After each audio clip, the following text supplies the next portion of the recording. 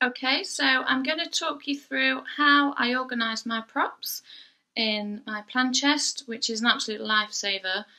The amount of stuff you can get in there, and the drawers are so shallow and deep that you can just see everything. It's amazing. I got it off eBay about 2 years ago for £315, and I managed to get it in the back of a Sephora. Pretty good. So my product is backdrops, and most of my styling is around food photography, still life styling, ceramics companies. So all of my props, most of my props are tabletop, still life, foodie props, and pretty much all of them, I would say 90% of them live in here. I've got them dotted around the house because, as I said, I use things that I love and use every day. And then I've got some extra bits, bigger bits for interiors, cushions, lamps, candlesticks, throws, more plants, things like that. I always have a few bits out on top. So at the moment I've got some blossom, we're in springtime. I've got here some ceramics that I'm about to use. So I'll keep little bits on there that are currently inspiring me. The glass bottles are filled with water. I use those to prop card up.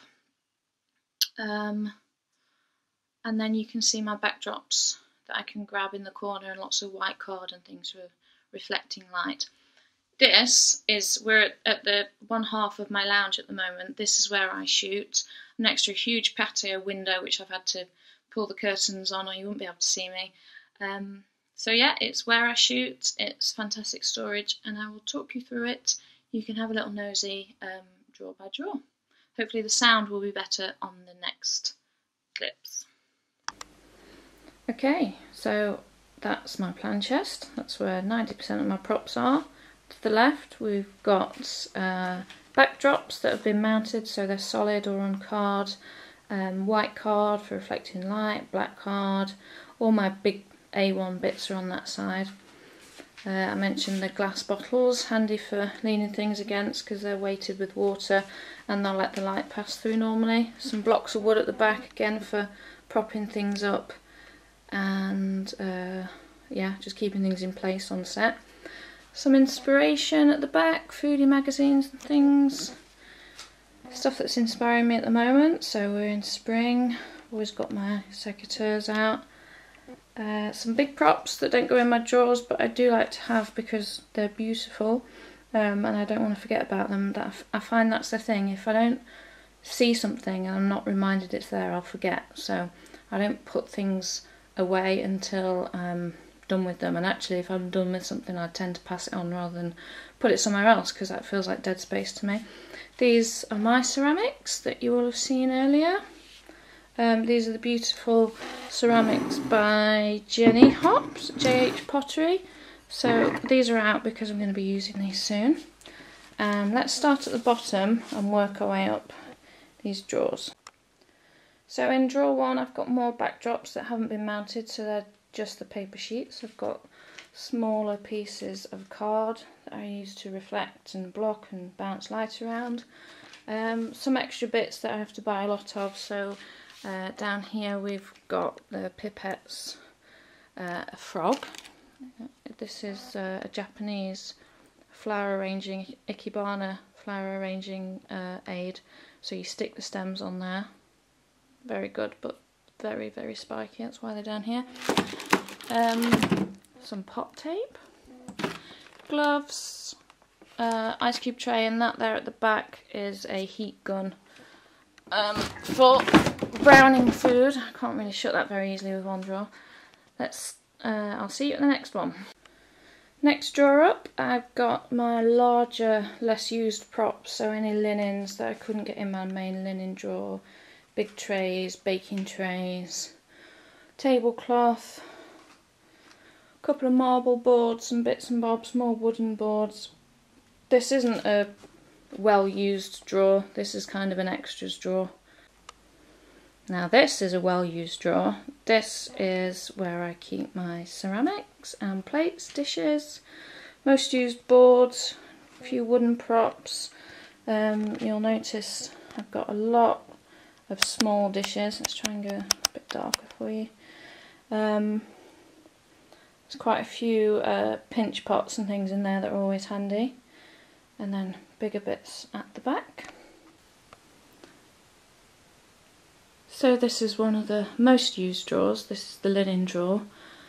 It's great because I can just lay everything out and see it all. We've got tablecloths and runners and placemats down on this side, and then general linens, napkin-y type things going across in colour. We've got some knitted textiles down here, a bit of sackcloth. Up at the back there's some vintagey bits and some sort of bolder patterns and brights that I wouldn't use a lot, but sometimes a client might ask for something like that.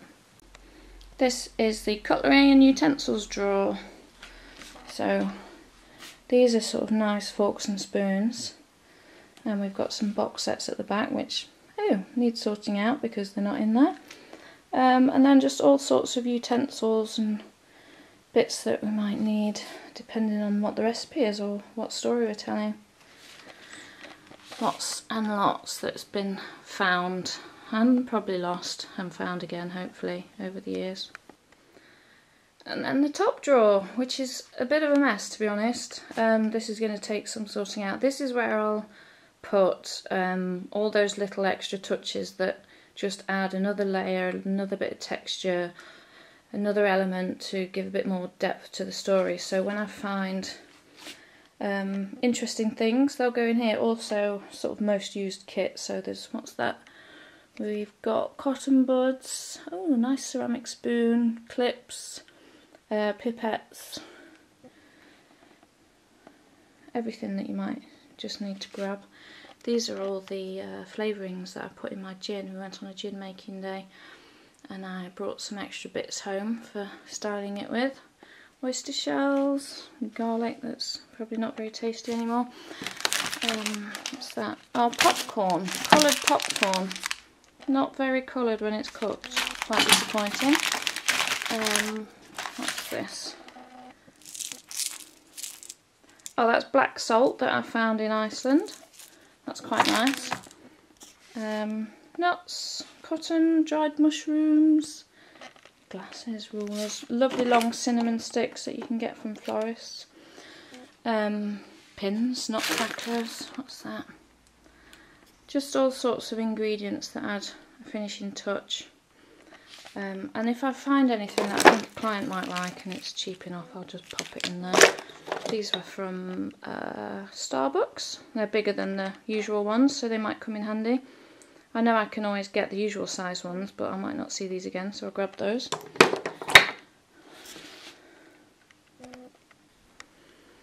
And that's my prop collection. All of it, most of it, in there. I might grab a big pan out of the kitchen or a deeper bowl if I'm doing more of a recipe process shot, but generally everything I need is in here.